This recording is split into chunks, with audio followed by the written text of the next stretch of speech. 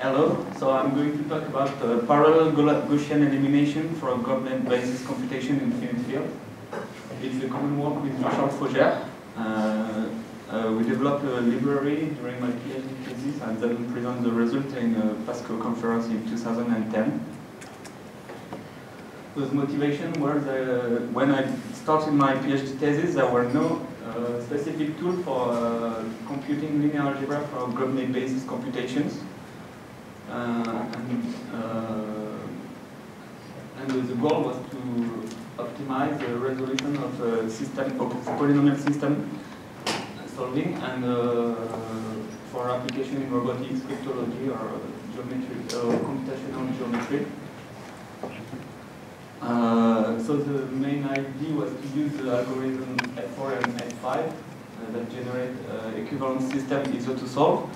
And the method relied on linear algebra techniques.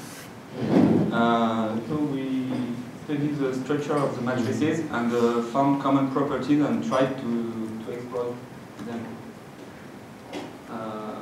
So the algorithm that we present is tuned for the shape of a matrix generated by Gröbner basis algorithm F4 and F5. And we try to implement it efficiently in C language and to have to parallelize the computation efficiently.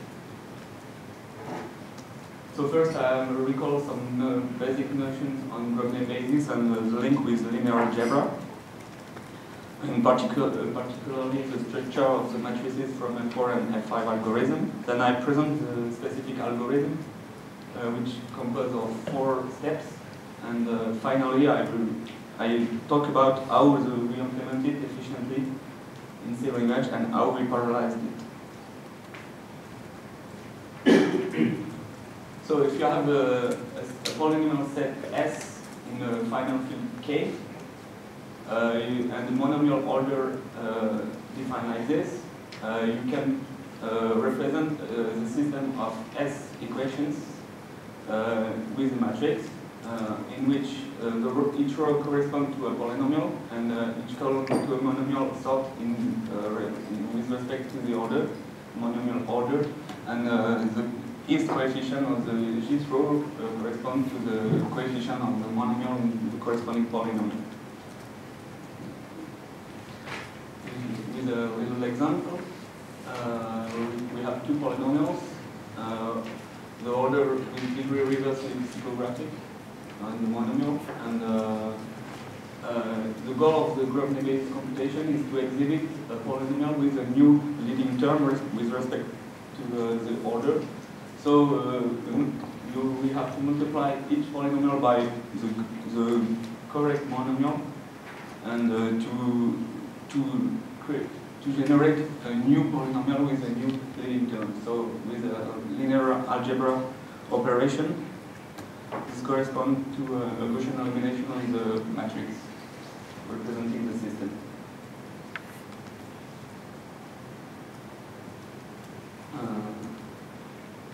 So during the computation, we have to generate different matrices and to perform Gaussian elimination over them.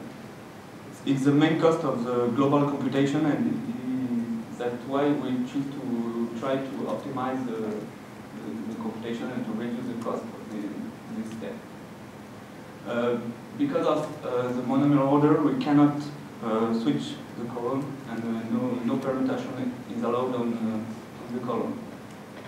For this, we use 3 elementary submatrices operations that we call TRSM for a triangular solver with multiple rectangles, corresponding to multiply matrix Y by the inverse of matrix X. The XP operation corresponding to AX plus Y. And then the Gaussian elimination, so the classical Gaussian elimination on a smaller matrix, so on a reduced problem. With this method, the final result is not unique, depending on the choices you make during the operation. So this choice will be important and to minimize the cost. So some recall on the Gröbner basis algorithm. The first was represented by Gröbner, and it relied on polynomial arithmetic, and it's hard to implement efficiently. Moreover, all the time when you reduce polynomials together, there are a lot of relation to zero. Then Jean-Charles Fourier presented the F4 algorithm, which used matricial representation of the systems and perform linear algebra to solve the problem and to have more efficiency. But in this case, there are also a reduction to zero, and the matrices are singular. In 2002, the F5 algorithm has a new criterion to select the polynomials, and under particular hypothesis, there is no reduction to zero, so the matrices generated are full rank, and the computation is far more efficient. So the matrices generated by F4 and F5 algorithm have common properties. Generally, they are rectangular, there are more columns than rows, sparse. Several rows are generated by the same polynomial multiplied by different monomials. They are almost block triangular, not necessary for rank, depending on the algorithm which generated them, and they can be huge. So the most important thing for us is the block triangular shape. That's this one that we tried to exploit. For an example, matrix generated from the problem Katsura 7. It's a small matrix over 700 rows and columns, quite sparse with 8% non-zero element, and in a 16-bit prime field generated by F4 algorithm. So we got a graphic representation in which the black pixel corresponds to zero coefficient, and white pixel is a non-zero coefficient.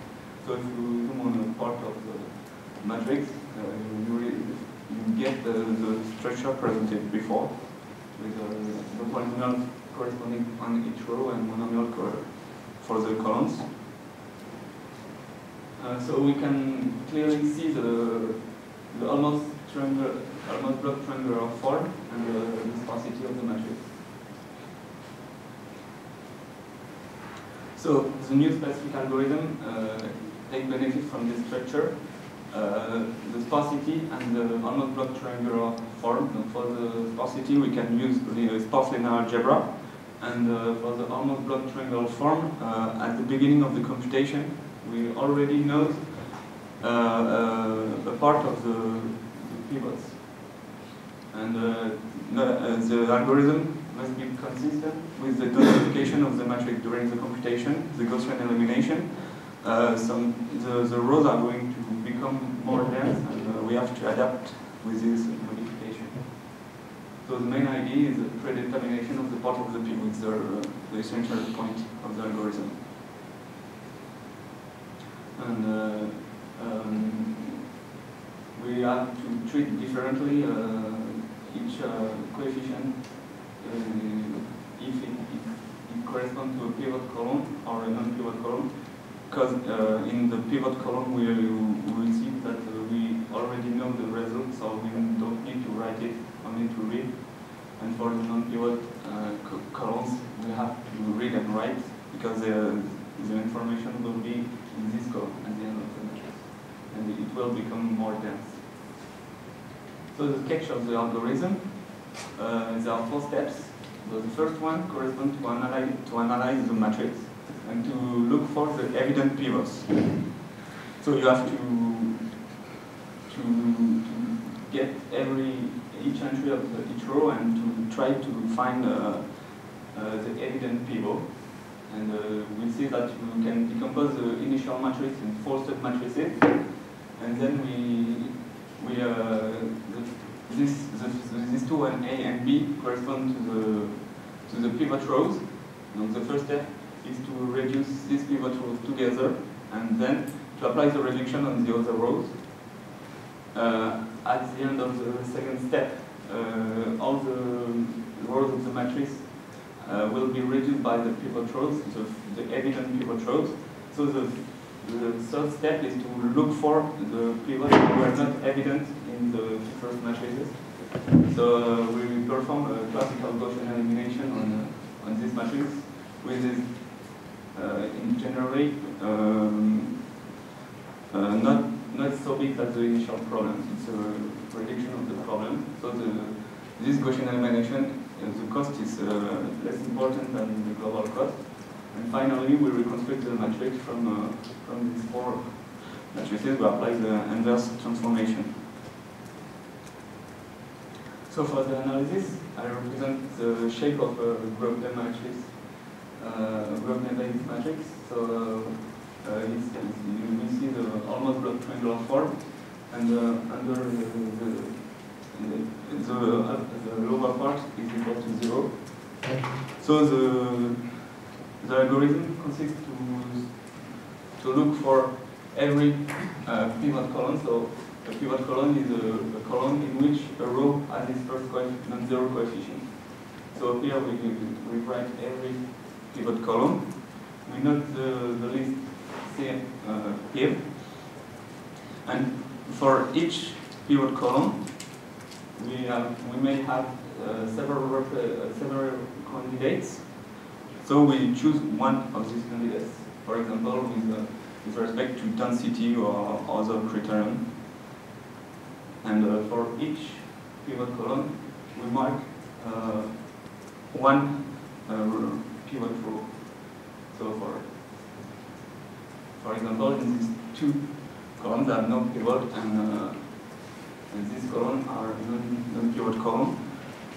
And we go on until we obtain a list for pivot rows.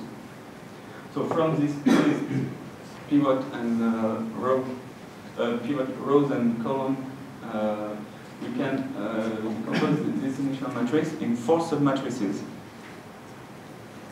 We note A, the matrix containing row pivot and column pivot coefficient. B matrix for row pivot and non-pivot column coefficient, and so on. C with corresponding to non-pivot rows and pivot column, and G non-pivot rows and non-pivot columns. So if we get the previous example, the 4 matrices are represented here. So the matrix A containing the pivot is upper triangular sparse. And the matrix C and D contains the non-pivot columns, in which we didn't keep the pivot. So now, to reduce all the rows by the pivots, we start by reducing the pivot rows together. So from a linear algebra point of view, it corresponds to computing theorem operation. So B receives the add to the -1 multiplied by B, and the A matrix receives the identity. So all the information is contained in the new matrix B, which becomes more dense, and the initial matrix at this step is equivalent to this matrix. Block identity I to the A to -1B, C and D. Then we have to reduce the other rows by the pivot rows. So from linear algebra, it corresponds to an X5 operation. So we compute G receives D minus C multiplied by B, and C receives 0, because this part is reduced by the identity matrix. So the initial matrix becomes equivalent to this matrix, the previous part, and here we put zeros to reduce the non-pivot rows by the pivot rows.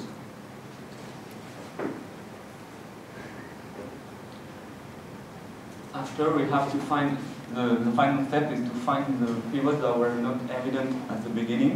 So we perform a Gaussian elimination on the matrix D, the new matrix D, and we get the pivot that we didn't have previously. So here the cost of this step is less important important as the global cost. And at the end, we reconstruct the final matrix with the rows, the pivot and columns, the rows and column pivots lists, and the new matrices B and D. Each has the columns of B and D, and the identity corresponds to the column of A. So this matrix is almost in a Roachian form, but not always, because we haven't finished. We haven't reduced all this column by the new pivots. So if we want to compute a reduced echelon form, we have to apply a second iteration of the algorithm. But for our problem, it wasn't necessary, but we can do it.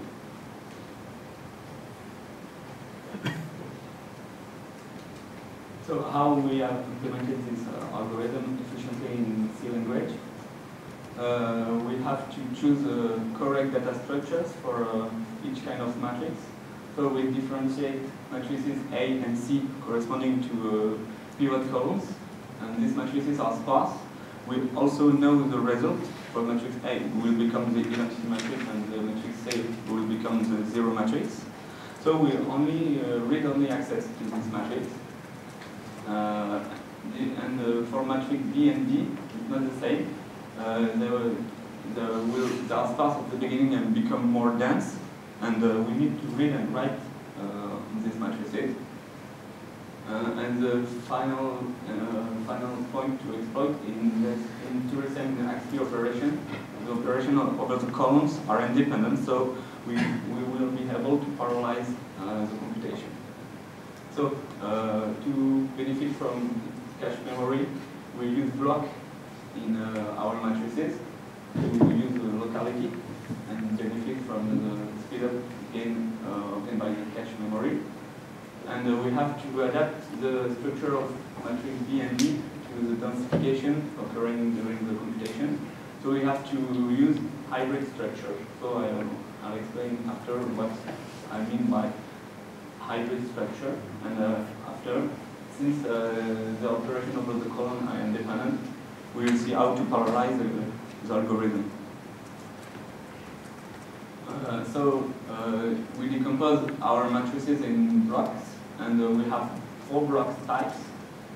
The two first one corresponding to sparse block of matrix B and C, triangular blocks and rectangular blocks.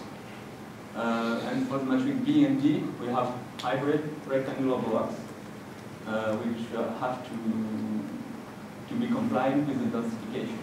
And at the end, final dense rectangular block for temporary computation. As we choose to perform computation in a small prime time field, we limit the size of 16 bits.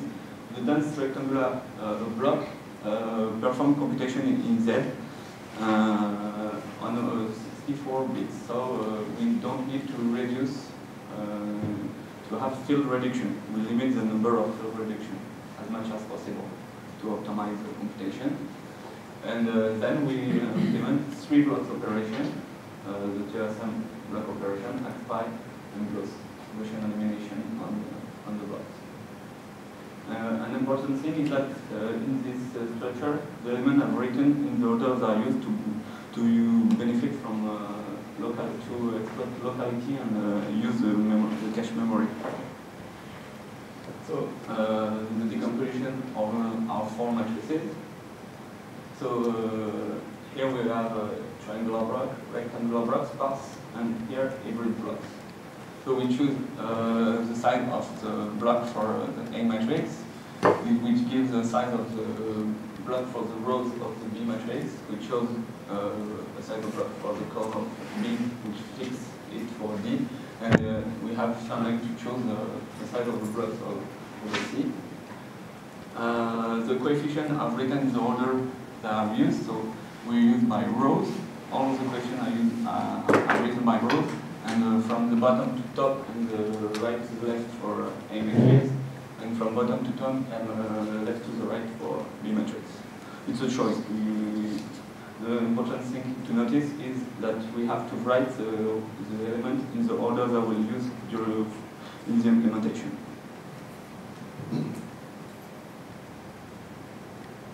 So for the block decomposition, the data structure, for the sparse block, we use 3 lists for writing the values of the non-zero element, the position, and the number of non-zero elements in a row. And for dense blocks, we only use the values, and we stock them on 64-bit integers. And for the hybrid blocks, we fix a threshold for the density, and when the density is less than the threshold, we use a sparse representation of the row, and if the density is more than the threshold, we use the dense format, and we use dense linear algebra. Whereas for the sparse format, we can use sparse linear algebra. So just an example for the block hybrid TRSM. So in inputs, we have the sparse block triangular A and the hybrid rectangular block B. And the output is the hybrid rectangular B equal to A to the minus 1 multiplied by B. So the idea is to loop over the rows of the block A and to use a temporary block dense. So we convert the dense block from B to the hybrid block to a dense format, and we perform only the operation on the non-zero element. We perform row combinations, and if the density of each row of B is less than the threshold, we use sparse linear algebra, else we use dense linear algebra. And at the end, we convert the dense block to a hybrid format and get the new block B, the new result. So in an example, we have this matrix A over triangular and sparse. So we choose the size of the block equal to 3. And we use 3 lists to store the element, the values, the position, and the number on the element per row. So here we don't need to store this coefficient because they are equal to 1. And so we only stock the non-zero element of the row from the bottom to the top and from the right to the left. So here we have the element 2 in position 0, 1 element in this row, and 1 element in this row, the value 3 in position 1. Now, the same layout for the blocks, from the bottom to the top and the right to the left. So we continue with the second block, with the rectangular block, and then we write the elements with the same layout. Continue like this to get the 3 lists. So this matrix is equivalent to this 3 lists. And with our previous example, here the density is equal to 3% for the A matrix. And in the dense representation, we have about 3.5 kilobytes, whereas with sparse representation, we are almost 10 less memory. For the dense matrix, for matrix B, we choose the size of the row is fixed by the size chosen for the blocks of A. So we can only choose the size of the block over the columns, and we choose a threshold to switch between sparse and dense representation equal to 50%. So in this block, if a row has more than 2 non-zero coefficients, we store it in a dense representation. And if the number of non-zero elements is less than 2, we store it in sparse form. So the layout, the elements are stored by rows, and from the bottom to the top and to the left, from the left to the right. So the first row here is 104. So it's represented in sparse format, so we store the 1 and the 4, their position, and the number of non-zero elements in the row. The third row is dense, so we only store the coefficient and the number on the element 4, but we don't need to store the positions. Here, for the second block, first row is sparse, but the second row has 3 non-zero elements, so we store it in dense format, so we write 0 and right. There are 4 elements in this row, but we don't store the positions. Here, there's no position. We continue like this, because the end of the matrix, and the matrix B is equivalent to these 3 lists. Now, how to perform a block hybrid Theorem operation from these 2 blocks. So here we suppose that the coefficient of the first row of A is equal to 0, and the two coefficients of the second row are non-zero. So we want to multiply block B by the inverse of block AB. So here it has nothing to do because it's equal. There's no reduction, so we only store the modular reduction if we need. For the second row is the same because the coefficient is equal to 0, so there's nothing to do, only to store the field reduction of the row. And for the third row, we have to use a temporary block in dense format. So here the third row of B was sparse, so we convert from sparse to dense format in the temporary block. And then we use the non-zero element of the row of AG block and perform the operation. So we have to multiply the coefficient by the row. So in dense or sparse format, depending on the format of the row. Here, for the first row of BI, it's a dense operation. And for example, for the second one, corresponding to A2, it's a sparse operation. So we see we benefit from the hybrid structure using sparse linear algebra or dense linear algebra to minimize the cost of the computation.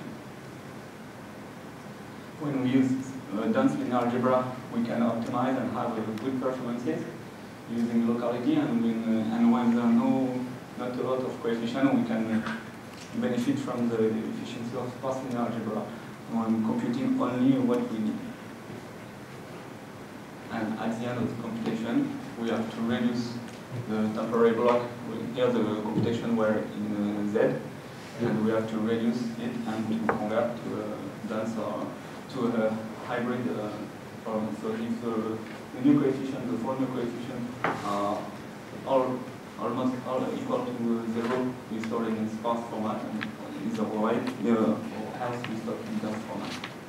And we keep a hybrid structure, so the result has the same structures as the input. For the Gaussian elimination step, we have to make it compliant with the block decomposition. So we choose to use a pseudo-inverse matrix, and first we concatenate the first block with the identity matrix, perform the Gaussian elimination on the block, and get the corresponding operation in the matrix P. And after, we multiply to update the second block to apply the operation of the operated on the first block to the second. We multiply by the P matrix and continue the reduction from the row we start from the rank of the first one, and so on. We continue until we reduce all the blocks. So this Gaussian elimination is compliant with the block decomposition, and we don't need to rewrite another time the matrices. This step is sequential. This computation depends on the result of this one. So we cannot parallelize this step, and the cost of the size of the matrices must be small enough to not be the main cost of the algorithm, to have a parallel implementation, an efficient parallel implementation. So for the parallelization, we choose multi-threading implementation for shared memory architecture. We choose to parallelize about the block columns, which are independent from TRS and NFI. And each thread operates on a block, and it performs a kind of operation for a column block. So we have to define the priority of the operation. As I said before, the Gaussian elimination is sequential, so as soon as we can perform a Gaussian elimination on the block, we have to do it. So because it depends on the result of the first block operation. And then if there is no Gaussian elimination possible, we try with AXPI because the result depends on TRSM. And if we don't have any AXPI operation to perform, we perform a TRSM operation. So the strategy to minimize the latency periods is to perform as soon as possible Gaussian elimination on the block, and after AXPI, and then TRSM. So we define the practical section and synchronization point, and the implementation will make with positive threads and mutex. Here, the previous diagram with respect to the parallelization. So the analysis, the first step of analysis is sequential. Then each thread performs a block operation, and the thread has to perform as soon as possible Gaussian elimination. These are no AXPI and these are no TRSM. And for each step there are synchronization points, and at the end of the computation we can reconstruct the final matrix. So just to understand this right, so you can't do AXPI until you're done with TRSM, all of it? So you can... It's well that you are not done with one of these TRSM blocks. If you have done one then you can move on to do AXPI? For performing an AXP operation over D2, for example, you have to perform the TRSM operation over it over the second block, because you have to compute D minus. So to do D2, do you only have to do D2, or can you do like? No, for the Gaussian elimination, you have to perform all the previous blocks, but for the AXPI, you only have to perform the TRSM. Why do you have this S2?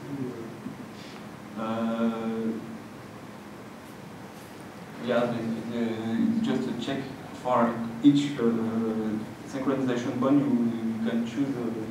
You look for the indice. It's only to look for the first indice you can on which you can perform a block operation. It's not a real synchronization. It's not a barrier. So. Okay, so you could have different codes doing, like yeah. one code doing something in the top row, some other code doing something in the middle, and the third code doing something in the middle. Yeah, for first you look for this operation. If there are no blocks available, you try to look here, and for performing an operation on this block, the TRSM must have been done on this and this. Okay, you don't have to finish all of the two top rows. No, that's the first one. Only the same. It's only for the Gaussian elimination that you have to perform on the previous blocks. These two operations are independent of the blocks. If you have a block, if this block is updated, if you have computed I minus 1 multiplied by bk minus 2, you can perform the AXPI step on this block. Unless if you don't compute, if you have not computed the AXPI on D2, for example.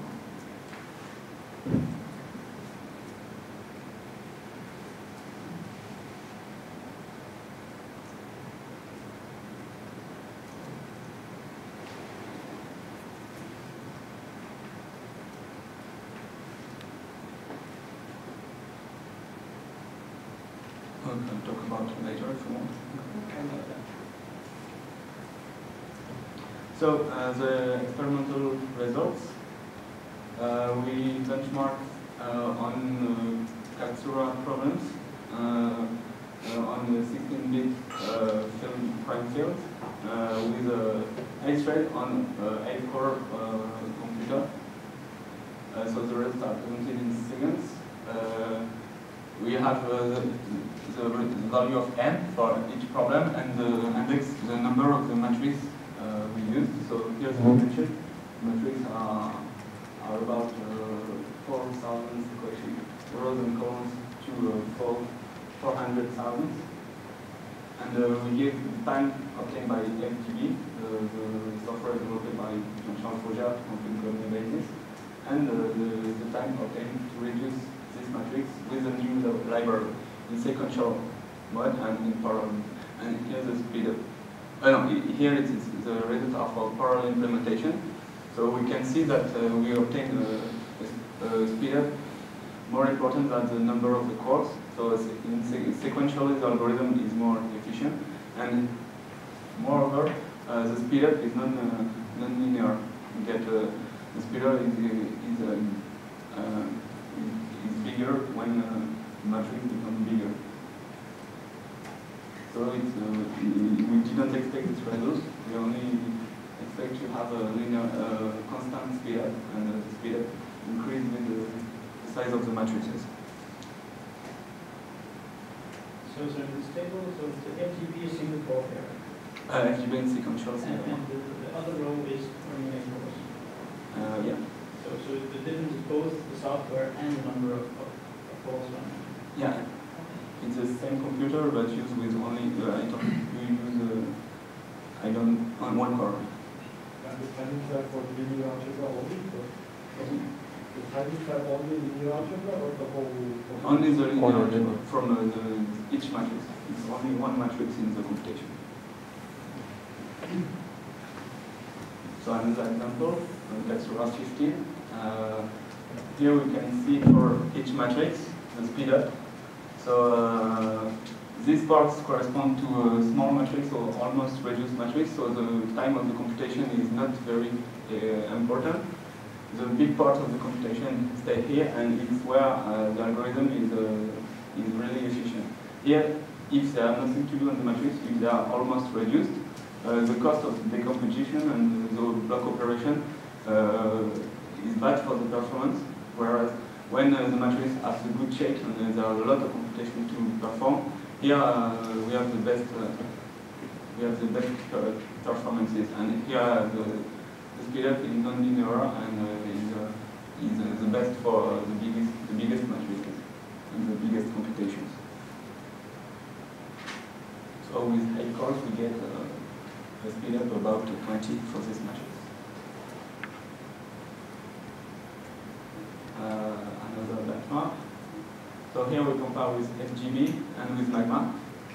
For F4 and F5 matrices, Magma, we use the F4 implementation available in Magma. So these two rows were the same as presented before. And with respect with Magma, the speed up is about 8. So the sequential implementation is almost the same, but we have a gain due to the parallelization. And for F5 matrices, here the speed up is much more. We get more than 60 for the biggest matrices. In Magma, it takes 10,000 seconds, and here we have about 3 minutes for the computation. The previous one? Here, the first table is for F4 matrices for the Kaiserslautern problem 11, 12, 13. And here there are F5 matrices generated by F5. So the matrices are full rank. Yeah. So Magma is in F4 matrices. So it was to see if we want to solve a problem the most efficiently we can, we have to use F5, but it's not available in Magma. It's just to have an order. Okay, so in a sense you're comparing apples and oranges, right? Excuse me?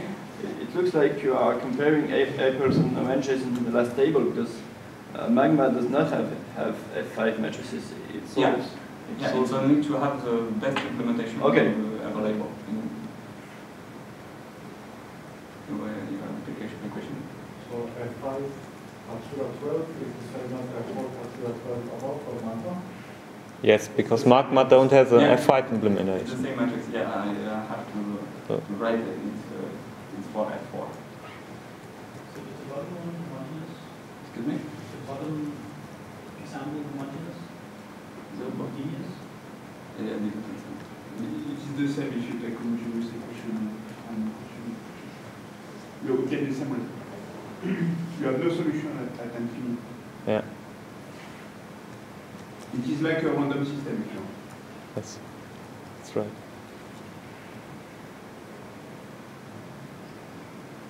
Okay. So here we get real speedups, and with only 8 cores, we get real benefits with this parallel implementation.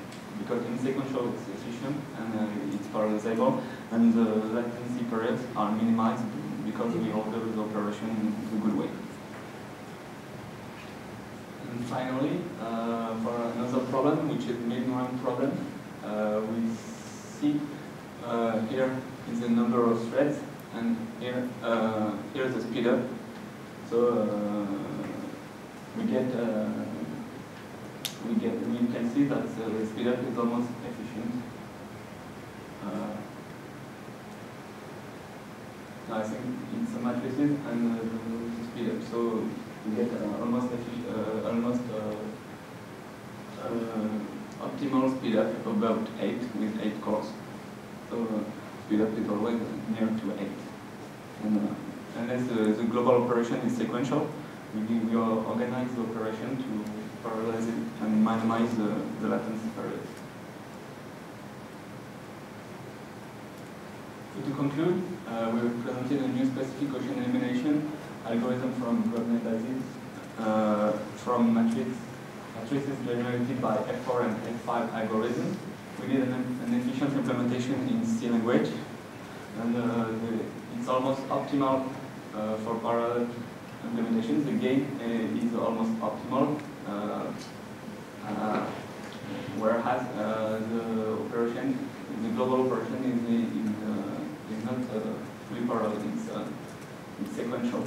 So the perspective is to optimize the memory because the rewriting of the cost, and you need the double of the memory to perform the decomposition of the matrix. We want to interface it fully with the F2B software, and why not integrating it in another tools or developing a new code for another tools. So thank you for your attention. If you have questions. And was the first story. Do you do timings of the cost of branch mispredictions in your code regarding to the fact that you have two formats? And in your examples, you had tiny matrices, but I suspect that your blocks are in fact larger. But it seems to me that you might encounter lists of coefficients in a row which are pretty small, implying the fact that you probably will get branches which are mispredicted pretty often. Or defining the threshold, for example, between sparse and dense linear. Yeah, this sort of thing, or just you necessarily have a loop on all coefficients of the row, but this row could have once 2 coefficients and once 17 and whatever. So this leads to a situation where intrinsically you have a branch which is going to be mispredicted. Did you evaluate the cost of that or not? No, we only try to minimize the memory because it's okay. So we choose a representation for minimizing the memory. Okay, but well, then I have a second question precisely on this. What is the net cost in terms of bytes per coefficient of your representation of coefficients for the sparse format?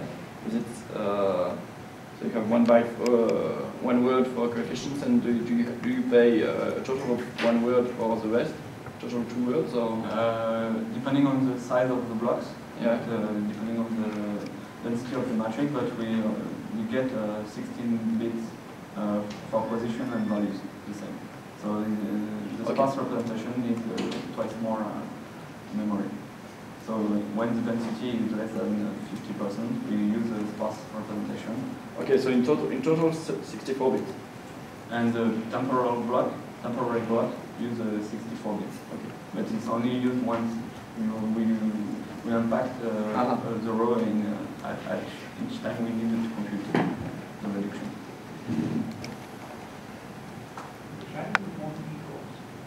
More than 8 cores? Yeah, we tried, and we have we have some problems with to have more than 8, getting more than 8.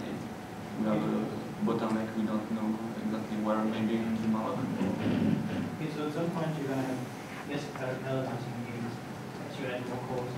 And so what is the rough point where it doesn't help that much to add another core?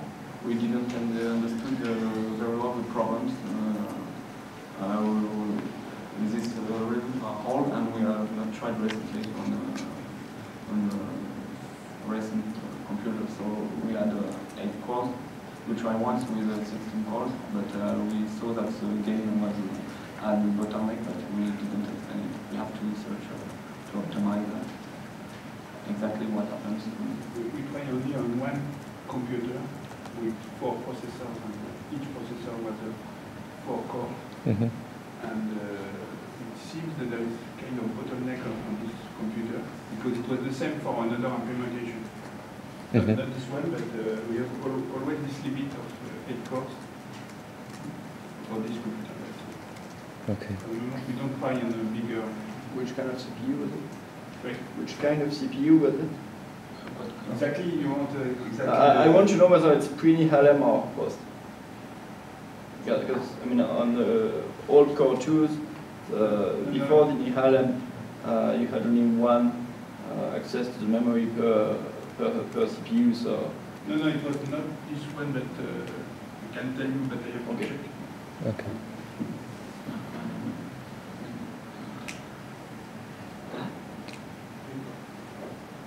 About the matrix A, Yeah. and you were able to find that square full rank matrix. Are you making assumptions about the matrices to begin with, or is this always possible to find the matrix A without swapping columns? It's always possible because of the structure of the Gröbner-based computation. You have one polymer, you multiply by different monomers, so you switch the rows.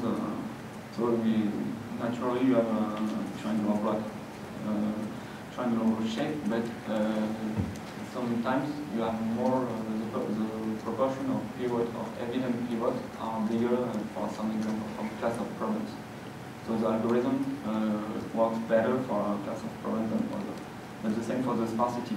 For some problems, the matrices are more dense than for others. So the efficiency rely on the sparsity and the number of evident pivot rows. So sometimes it's good, sometimes it's less good. But so these would not work for a random matrix? No, it doesn't work. No. Matrices coming out from Yeah, it's a specific algorithm for matrices. How do you select your pivot? For the rows, Yes. for the column it's evident, and for the row we choose the less dense, the less coefficient, because the cost depends. For the SPI operation depends on the number of non-zero elements of the A matrix. And does it make a big difference if you don't do any prediction, just choose one by random? I think it's hard to generalize. And sometimes we get better, sometimes it's worse.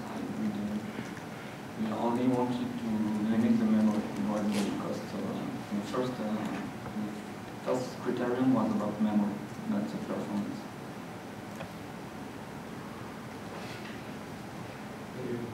Of the steps that you're using, how long does each step take? So like, what is the breakdown of that? Which one is the most expensive? What is the proportion? The most expensive is XPi, because the biggest matrices after the theorem, after the XPi and the Gaussian elimination must be very small with respect to the two others. This way you cannot parallelize efficiently. So, but the big cost is the two first steps. The biggest one. Choosing No, the two first linear algebra. The analysis is linear, so it's free and is individual. The two matrices operation are the biggest cost. Any idea of the proportion of time, 80%? Depends on the examples, but I could show you in the article. We have a more precise result. show you after. So you wrote that this matrix has a special property that many of the rows are really different monomial multiples of the same polynomial.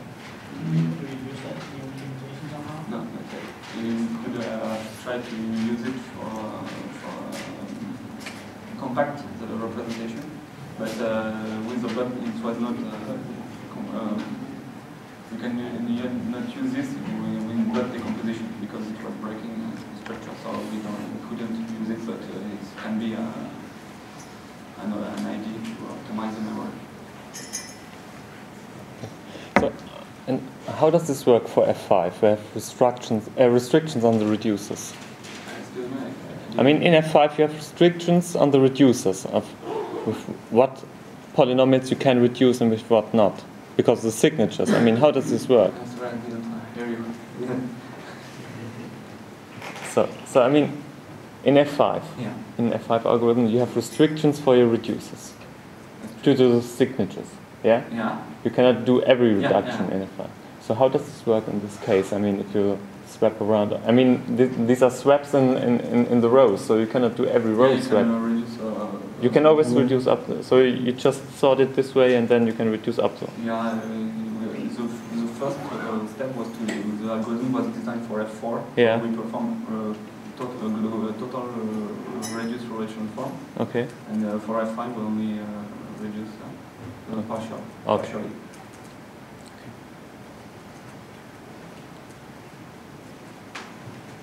Another question? So you showed a picture where there was A and B, and B was much smaller than A. Yeah. Is that usually the case? No, it depends on the examples, and then in general B can be bigger than A, depending if the matrix is really rectangular or not. The initial matrix. Does B usually use more memory because it gets dense? Or Yeah. So it shouldn't be that you have to be careful about, I guess. You have to. It's B that you have to be careful about. Yeah, in B and D you have to be careful because they are very the cost a lot of memory at the end. Are the timings you show was the biggest step in the Gröbner breaks computation? Or is it one of the intermediate? The timings you show, was this the largest degree of the Gröbner breaks computation? For the biggest matrices, yeah, So there's a difference in this shape of the matrix between the intermediate steps and the last Gaussian equation. This is the timing for the larger one. we always take matrices in this area, so the biggest matrices and the main cost of the algorithm. But it's not 90% of the computation, it's 30% or 40% because several matrices are big cost. Yeah. So we pick one in the big time, in bigger time, but not. It's not. It's a part of non-negligible of the global timing, but not only the global timing for one matrix. It's 4 or 5 times the time we gave. In this case, E is really small, and A is very big. For this matrix, yes. No, for the This one?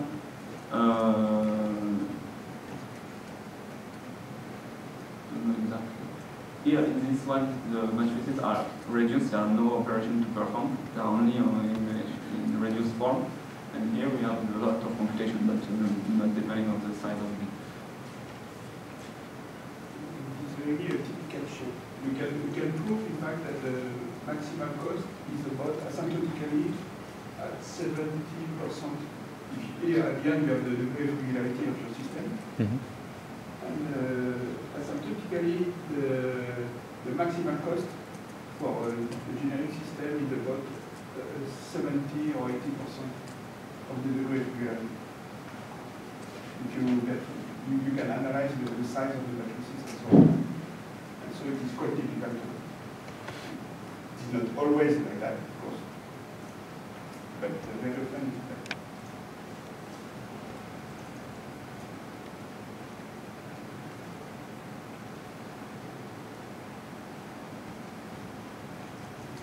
No more questions, so let's thank the speaker.